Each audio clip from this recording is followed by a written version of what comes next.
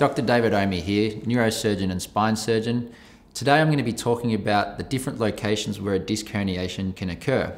Now, to understand the topic of this video, it's important to understand what the spine consists of. Now, for simplicity's sake, we can think of the spine consisting of three parts.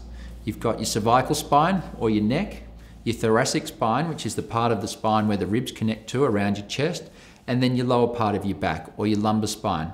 Now, disc prolapses can occur in any part of the spine. If I take this model of a lumbar spine, we can see that the spine actually consists of multiple bones or vertebral bodies stacked up on top of each other.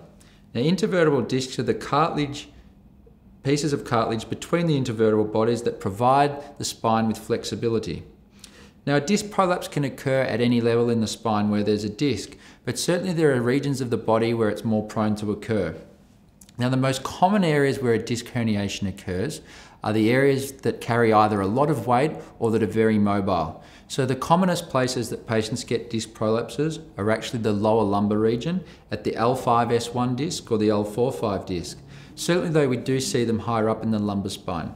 The reason these discs are most affected is because they carry the weight of the full spine, so they carry a lot more stress. The other areas where disc prolapses occur commonly are within the mid-cervical or within the neck region.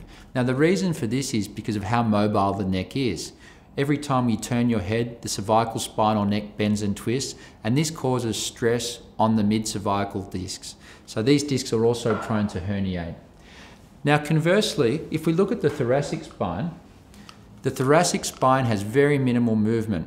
It can't move because it has the ribs connected to it or the chest wall, so it's very restricted. As a result of this, disc herniations within the thoracic spine are very uncommon. They do occur, but not as commonly as what we see them in the rest of the spine.